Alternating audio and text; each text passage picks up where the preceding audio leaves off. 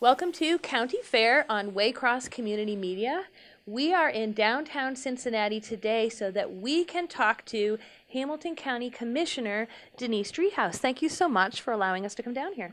One of the things I want to ask you, and I bring this up almost anytime I have someone that's part of county government, because we know roughly what our city government does, what our village government does, and we know roughly what our state government does. But I don't know that we always know what kind of services that Hamilton County is responsible for. So can you help us know what kind of things we should come to mind when we're talking about county government? I think part of the reason that people don't know what county government does is because so many times during your daily life you don't interact with county government. That's because you haven't been in jail, which we run the jail. You haven't been in front of a judge because you haven't been to the courthouse. And some of what we do too are protect kids in this community. And you may not know a kid that has been removed from their home because of unsafe conditions. And so the county government does all of those things. Those are the mandated services that we must provide by way of the Ohio Revised Code.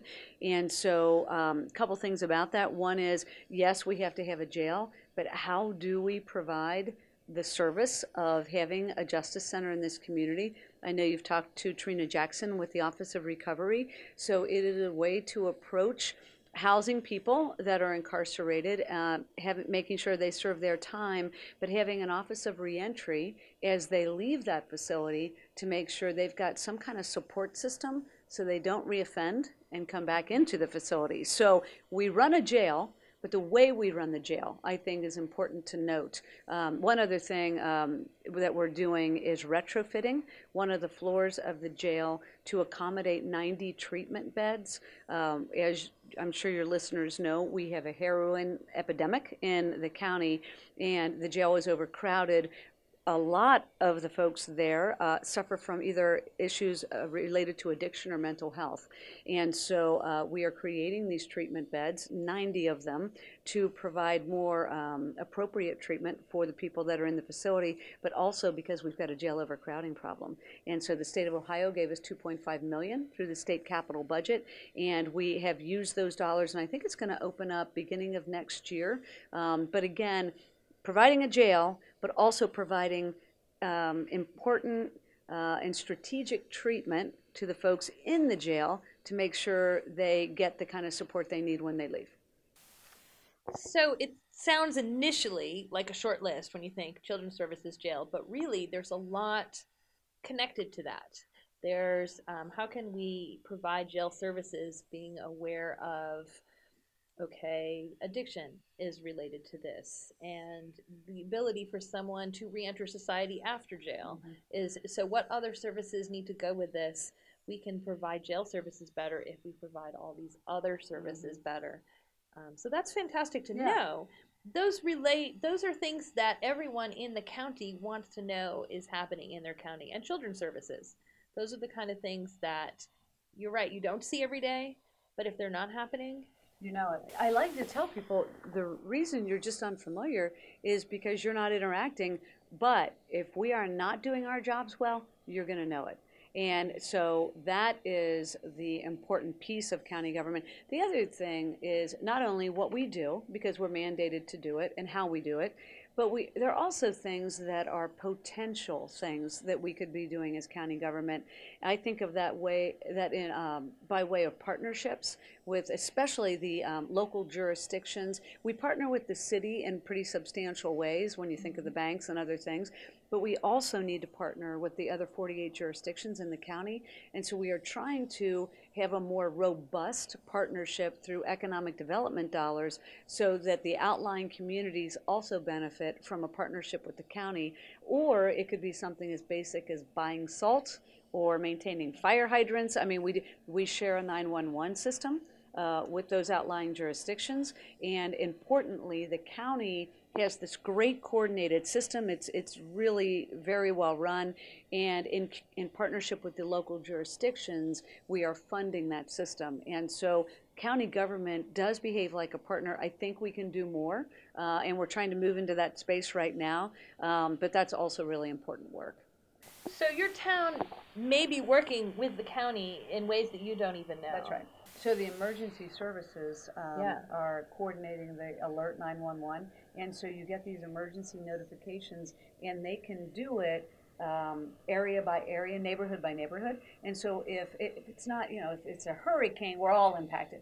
But if it's a chemical spill in St. Bernard, and then people in St. Bernard get notified of that if they're connected to the Alert 911. So it is really an interesting service that's provided by the county, and it can be life-saving. So I do encourage everybody to sign up for that. Yes, Yeah. absolutely. Yeah. Now, there's some specific programs happening through the county level, and I want to talk about one of them in particular because you are really involved with this, and that is the Commission on Women and Girls. Mm-hmm. So tell me about that. What is that? What's going on? So it started when I got here, and what the whole idea was to promote the voice and issues related to women and girls in Hamilton County. I was only the second county commissioner ever, a woman that's been elected, and I'm now the president of the commission. I think I'm the first woman ever president. I don't know, but regardless, I wanted to bring a special emphasis about women and girls to the community and to the work that we do. And so we formed this commission. It's 20 women and 10 girls.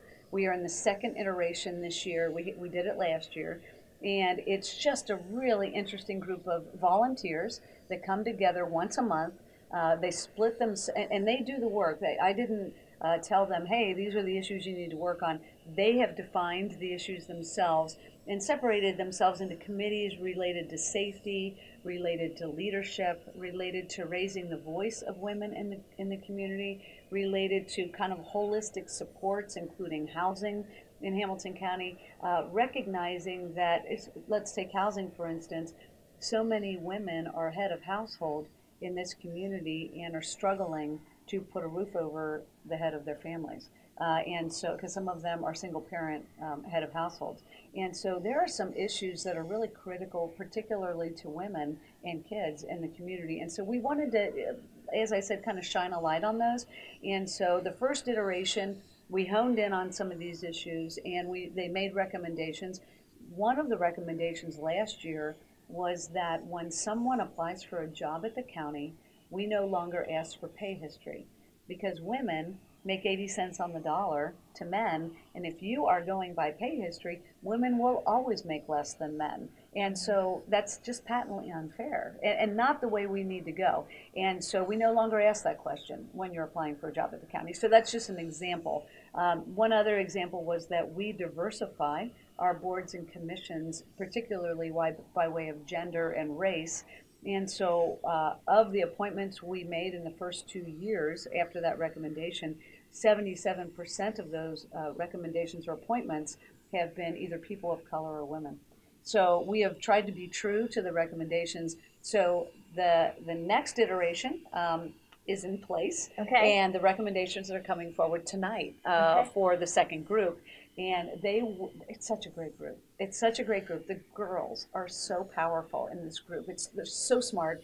And so they have honed in on a need that they identified related to period products being available in school, because girls miss school because they don't have access to period products, or they're not feeling well or whatever it is. And so it's twofold. One is to remove the stigma for girls when they're on their periods, but the other one is to provide some fairness and justice in their view to this issue, to say if there is a girl that can't afford to buy period products, they will be available in the school so that she can go to school. And they have made it a very high priority. They testified in front of the school board with CPS, which was awesome. They were awesome. And so what we are doing tonight is accepting that recommendation and recommending out that the school boards throughout the county take a look at a policy related to this. So that is what came out of kind of the girls. The women were focused on other things. An example of that is that there is an effort in this community, and the city has already picked it up, to provide special services to victims of domestic violence. If a call comes in to an emergency system, 911 call, and the first responders go out on the scene, police, fire, we want to have a treatment specialist that's, specializes in domestic violence work to be on scene so that the victim of domestic violence has access to resources right away in case she and maybe her kids are in danger if they were to go back home. And so, what are the services available immediately? And then, what other kind of supports do they need? And so, they are recommending that the county fund in partnership with the local jurisdictions. We have to get them on board in a very specific area where they've identified hotspots. And so I think the thought process is maybe we roll this out in the hotspots. It's a pretty low cost in partnership with the local communities, see how it goes. But they've done this in the city of Cincinnati, and they have reduced the homicide rate dramatically for these women. So I know that's one of the recommendations coming forward. So the report itself is called A Seat at the Table. And I think it's important to note that part of the emphasis of the group is just to have women sitting in the rooms where decisions are made. And so I've got a really quick example, and really part of my frame for all of this. I served on the Cincinnati Recreation Commission for 16 years. I was a volunteer board member, and there was an issue that came in front of us related to ball fields. And my daughter was playing softball at the time, and her team couldn't find a field to practice or play on in the entire city of Cincinnati. And we lived in Price Hill. And I said, well, that's crazy. We've got over 100 fields. And so I went to Recreation and said, what's going on with these fields? And they said they had permitted all of the fields to Knothole baseball, which is for young boys, which is a great program. But they had all the fields, and they were using all the fields. And I said, well, why in the world do they need all the fields? And they said, well, in case one of them gets rained out, they go to another field. And I'm like, no. I said, so do you know that there are girls that play softball that can't find a field? And they did not know. And I said, okay, so we need to do something here. So we peeled back some, and Knothole was like, okay. I mean, they didn't realize. And so we peeled back some of what they were getting and gave some fields to the girls for softball. And when I saw the list, I'm like, well, now, we don't want like the very bottom 10 fields in the most remote locations in the city. We want to play on decent fields just like the boys want to play on decent fields. And so we mixed that up a little bit. The girls got decent fields to play on, and the leagues went forward. But had I not been, as a woman with a daughter, been sitting at that table at that time, they would have gone without fields or access to fields. And I'm like, that's crazy. And so, but it does highlight the need to have a diversity of voices and experience sitting at every table. And so women are such an important part of every conversation. We need to be in the room at the table when the decisions are made. Tell me where you are finding these great young ladies to be the girls on this commission. They're applying. I mean, it's not hard to find them. The first time we put out the application for the first group, we had 176 applications for 30 spots. So it was really hard to sort through. But the other thing that we intentionally did was make sure there was the appropriate diversity. And by diversity, I mean geography, race, age, social, economic status. One of the interesting things, a learning for me, I know that it's important to have a diversity of, geography. We can't have, all the kids can't go to the same school, for instance. That would be silly. So we were very careful to have kids from private school, kids from charter schools, kids from public schools, from all over the county. But the one thing that really was the most critical piece of the diversity was the age of the individuals, because the girls obviously are the young end of the spectrum, but they have had such a different experience than the woman on the commission that's 70 years old. And so to hear them communicate with each other about what had happened in the past and what's happening now, and it was just really interesting to watch, and it informed how the woman feels about what's going on now and how the girl understands what used to happen and how far we've come. Or not, right? So, right. So anyway, the age diversity it was really important. And so the second time around, we're very intentional about this diversity piece. 10 of the women from the first group rolled over to the second, so we had a lot of continuity. And so we had 10 new women and 10 new girls. And so, but the 10 in the middle kind of brought us all together and said, okay, this is what we've been doing. This is what we've been working on. Let's build on that, take new ideas at the same time, but kind of build it into a framework. Because interestingly, both times they wanted to focus on the same issues or the same kind of issues. And so it made it easy to just roll into the second year. The recommendations this year, though, have a little bit of a finer point on them because we were a little better organized. We had already started to do some of the research and the work, and so there are more recommendations this time than there were last time.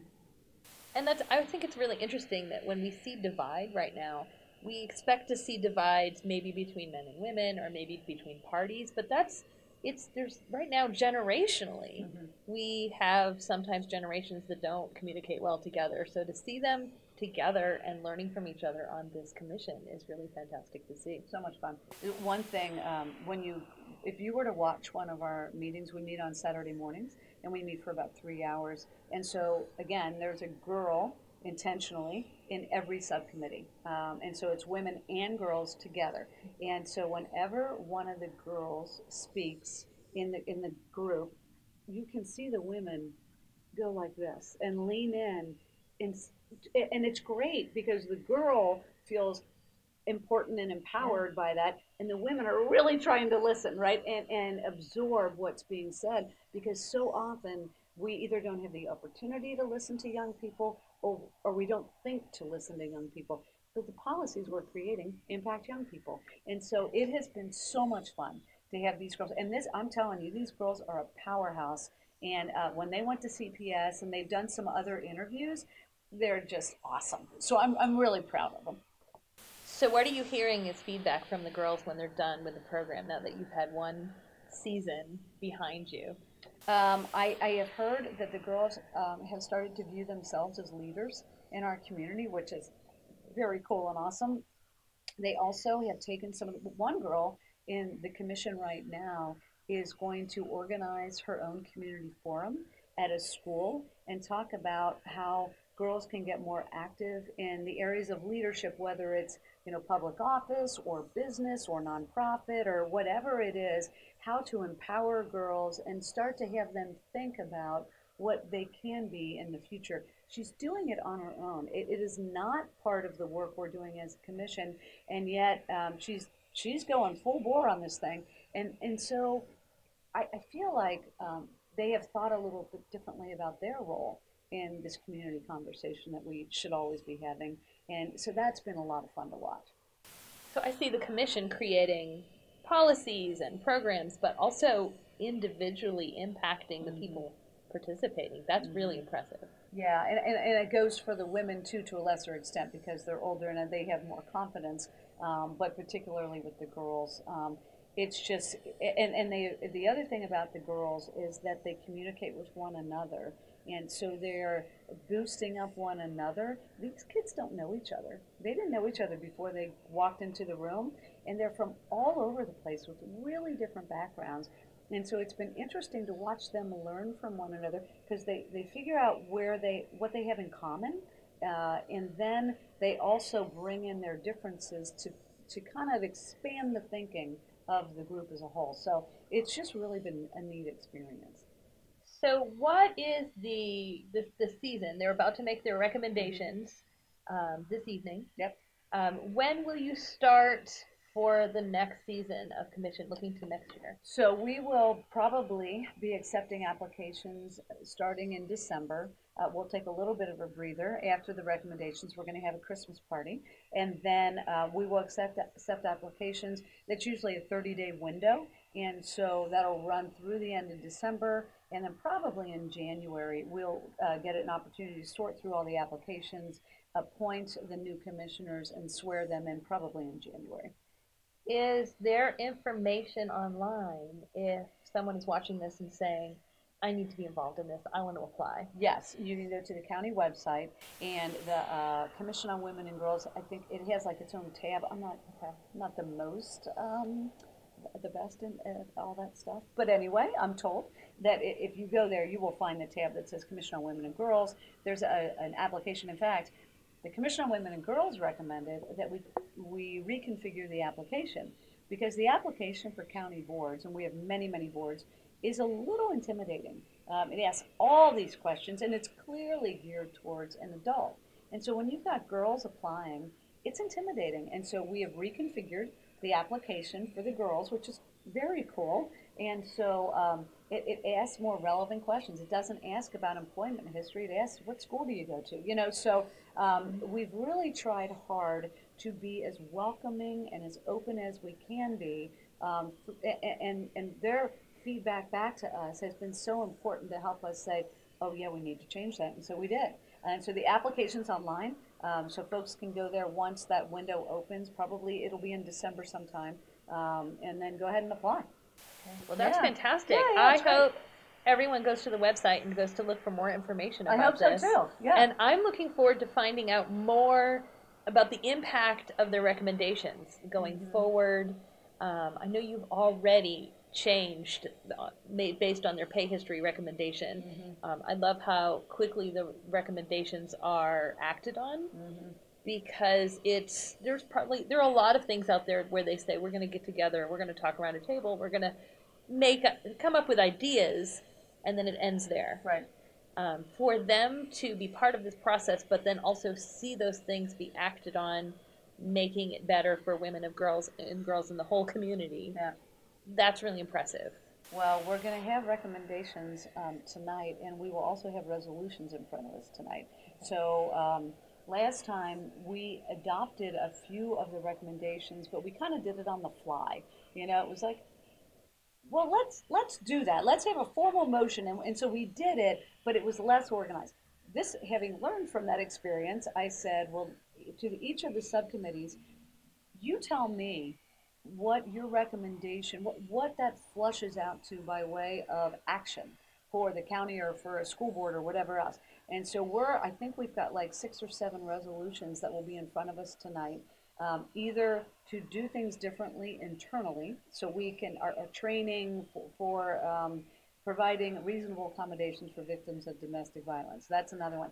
That's an internal policy that we can act on right away. So some of them are like that.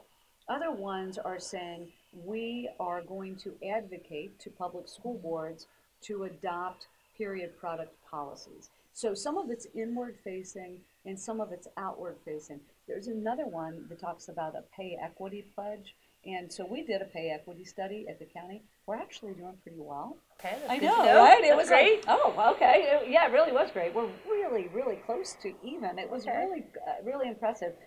But what we want to do is encourage other entities, whether they're business or nonprofit or whatever they are, to also think through pay equity as it relates to their company or their organization. And so we are trying to get businesses to sign on to a pay equity pledge that says, it's not mandated and it's not forced on anybody, but what it says is we too are going to try to make sure that we are providing equitable pay for women and men in our space. And so that is going to launch as one of these recommendations. So they're internal, they're external by way of other organizations, and they're also kind of community-wide recommendations. So it's kind of fun that they're all of the above because that gives us some opportunity in the next group to kind of move forward with some of the other stuff. And these are happening. I'm just going to mention this. You're talking about they're making the recommendations tonight. Because they'll run at different times, folks might not realize this is at the regular Hamilton County Commissioners meeting. Viewers can watch those meetings. Every time you have one, they are filmed, they are streamed live. We stream them on Waycross. And you are now meeting once a month, roughly, out in a community in the evening too, so that if folks say, but I can't watch them at 1 in the afternoon on a Thursday, well, at least once a month you're somewhere in the evening. Yeah, so when I became president, it occurred to me that we needed to be more accessible to the community. And so once a month, we go out into the community in the evening so that regular citizens can either watch or come and participate. And what we have found is they're our most crowded meetings. People from the communities do come out. They're either curious or they want to weigh in on something, or and all are welcome. So we're out in Woodlawn tonight, and I'm really excited to go out to Woodlawn. They're excited to have us, which is nice. And that has been the case. We've been in Silverton and Green Township, and we've been all over the place, Cheviot. So we go out. We do the evening meeting. It's at 6:30 once a month. I guess it's the third meeting of the month. But anyway, it's been good fun to go out, and of course we're going to give Woodlawn the opportunity to talk about Woodlawn, and that's a learning for us as county commissioners. We really do need to know what's going on out in these communities, and so it's a great opportunity for them to kind of proudfully say what's going on, and for us to say, now I become an advocate for what you're doing because you just told me what you're doing. Do you know? So Oh, I do. Yeah, we're like a trumpet, We had the opportunity to have you in Coleraine and in Forest Park, and as people in those areas, knowing that this is Hamilton County government, but we also know that you're down here on East Court Street. So it's wonderful for us to know you're also out in all of in the townships and all the other towns and cities and villages that we have in the community. And we are trying to spread it around. So so that started this year, so that was 12. And so we'll do another 12 next year. And so there are 48. So we'll eventually get there, I hope. But the other thing that it was new this year is that once a year there's a State of the County presentation. And generally that was done at the Rotary Club. And I have a lot of respect for the Rotary Club, but it is a lunch and it's invite only. And so we wanted to do it a little differently this year. And so we had the State of the County at Memorial Hall in the evening, again, so people could attend, open to the public. It was free, and invited people in to participate with us, to kind of be part of the dialogue. And it was really fun and a really different look for Hamilton County. So I was really excited about that too. So the State of the County, these evening meetings are all part of this effort to make us just more accessible and help people understand, like you said at the very beginning, help them understand what in the world the county does. I want people to know what the county does. And that really is the easiest way to find out. Just watch the meetings, whether you can go in person or whether you watch online or whether you watch on community access television.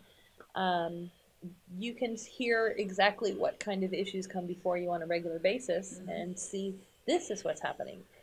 And of course, anyone at tonight's Woodlawn meeting will get to hear the recommendations of the Commission on Women and Girls. Right. So they'll be directly to them. And everything else going on. And you can come and go because it does get a little mundane after a while, when we run through the consent agenda items, because it's kind of like the business of the day kind of stuff.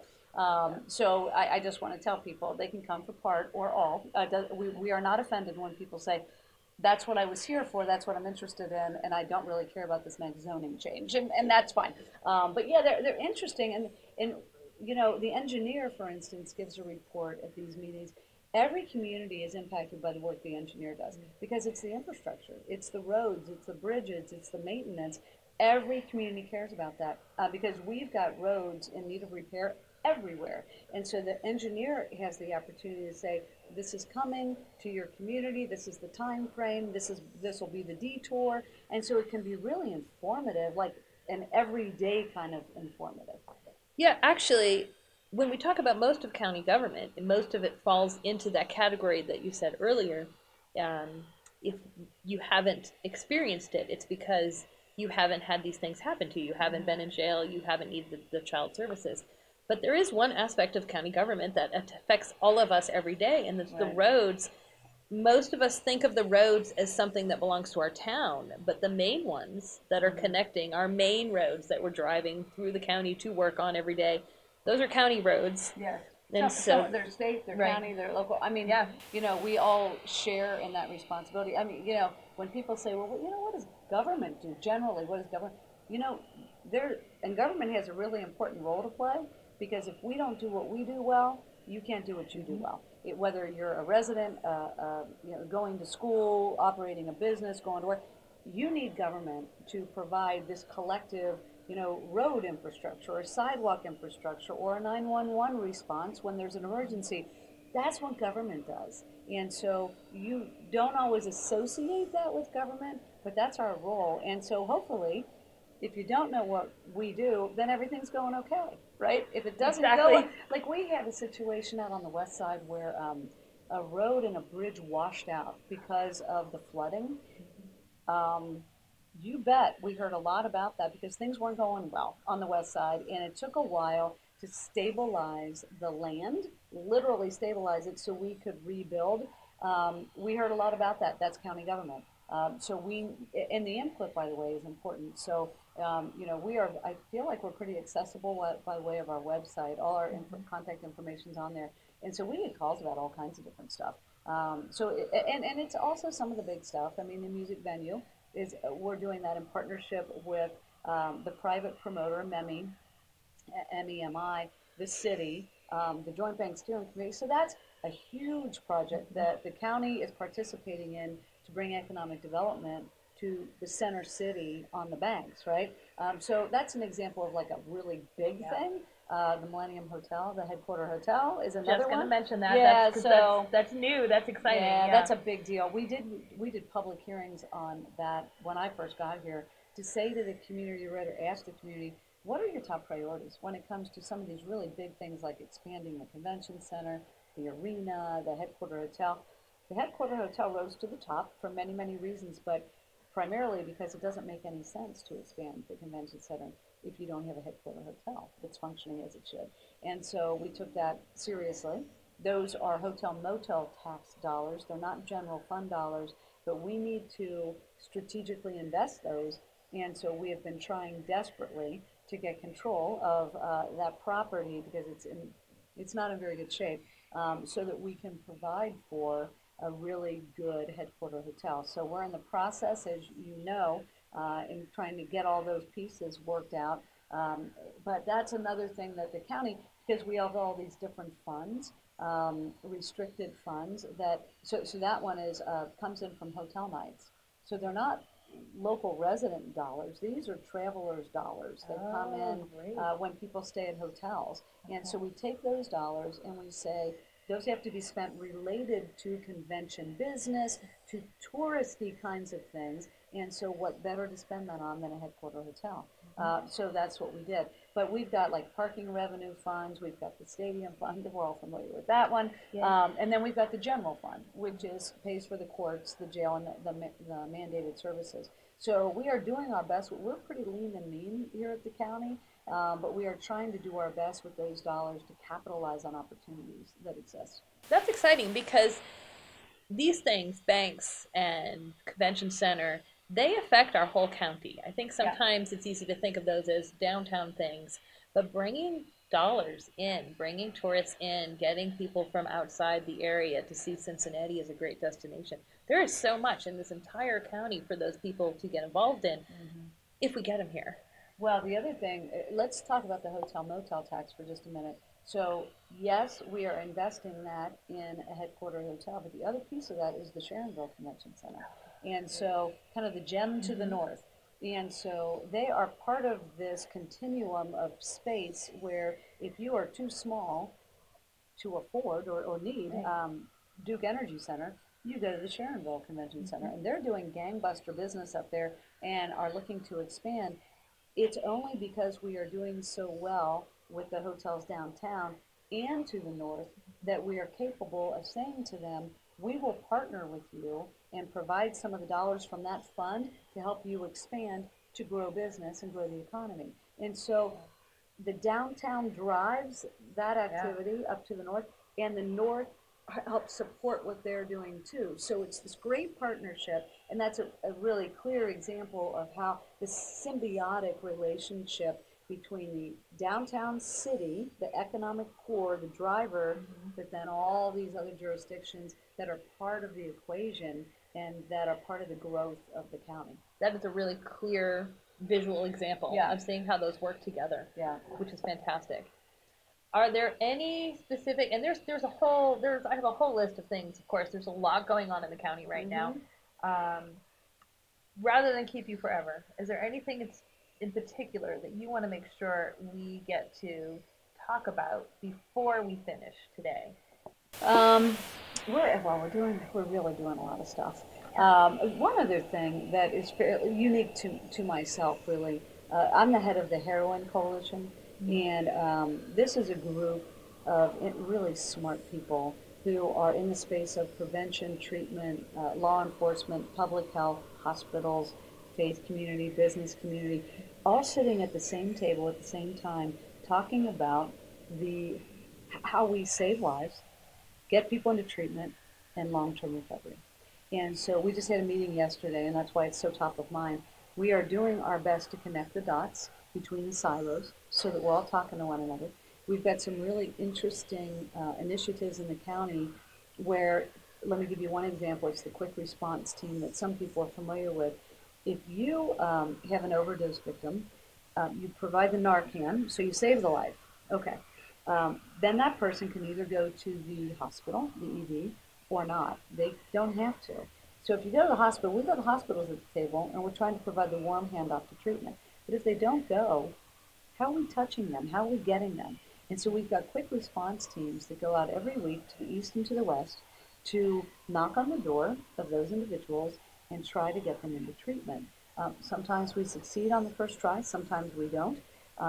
Addiction is difficult. And the people that need the help, sometimes they're in crisis. I mean, they just overdosed, so they're in crisis. And so we're doing our best work there, but connecting those people to treatment. But then you have to, well, where do they go? Where's the treatment bed, right? Or where's the outpatient service that's necessary to help that person? So we've established an engagement center in the city where those people go for an assessment, and then they assess what is the most appropriate treatment for that individual. They keep them there, help them detox, about 7 days stay, and then the whole warm handle. So all of this work was done together, collaboratively. And now we're starting to say to ourselves, all right, save the life, got them into treatment, long-term recovery. What does that look like? What kind of supports do we need by way of employment or transportation or housing to make sure those individuals who we've invested in and who are in recovery stay in recovery?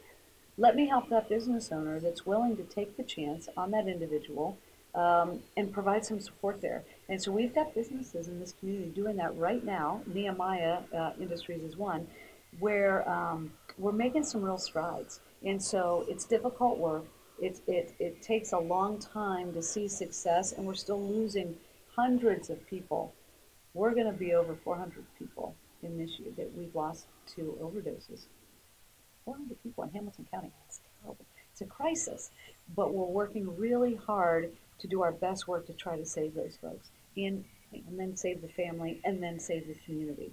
And so I just want to say that it's important work, and if people do need help or know individuals that need help, there are hotlines. The Addiction Services has a hotline. I can't remember the number off the top of my head. Or contact my office, and we will put you in touch with a hotline where you can get immediate services.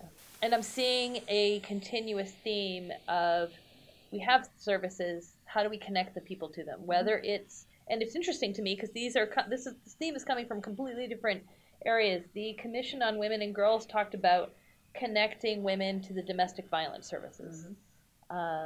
Trina Jackson and talked about connecting people leaving jail to the kind of services they need to not go back to jail. And this is another thing, connecting people who have addictions to the services, not just sending them home and said, it's just, here's a flyer. It's more humane and dignified for people. It's also smarter.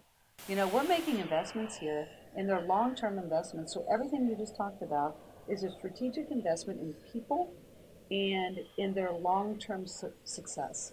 And that's what we're trying to do by way of partnership in the county. And so many of our services are like that when you think of what we do. And then we start to think a little bit differently about economic development, but that is kind of the next frontier. With this sales tax issue, we're just trying to solidify the base, do what we do well, and then move out a little bit and say, what more could we be doing to partner with the community? So we're kind of trying to hit on all cylinders right now. Well, it's interesting because there are we started at the beginning with the basic things that county government does. And it could be stay at that basic level. But if we're not connecting to anyone to those services, then they're not cost effective if we're not getting the right people to them. That's right. So I think, and you've touched on more things. We've talked about looking at sales tax. We've talked about there's FC Cincinnati things to talk about. We're building a garage for FC. But here's the thing about FC. We're almost finished with this. The agreement with FC. But here's the thing. So we said we would build 1,000 spots to the benefit of FC for game days. But we also said there has to be a community benefit. And so we are going to make sure that that garage that we build, or it's going to be 2 garages, have a community benefit for the development going on in those communities outside of just providing spots for FC. So again, a very strategic approach to saying the 1,000 spots will be here, but we're going to do it here and here because there's development going on here, and residential and commercial, and then new parking spots. So it'll benefit everybody. And that's the kind of approach we're trying to bring to just kind of county government. That's great. I want to thank you for taking time. Yeah, sure. I really appreciate the time that you allowed me to take out of your day to do this. I want to let folks know that if you have any questions, you mentioned it earlier, you're very accessible. Yep. All the commissioners. Look for us on the website. We're all on there. All the information you can email, you can phone call. Yep. So I really want to encourage folks to take advantage of that this is very accessible local government where your voice is something that they're listening to. Yep. And welcome. Which I really appreciate. Yes, of course. So I want to thank you also for watching County Fair on Waycross Community Media, and make sure you tune in every month to find out what's going on in your county.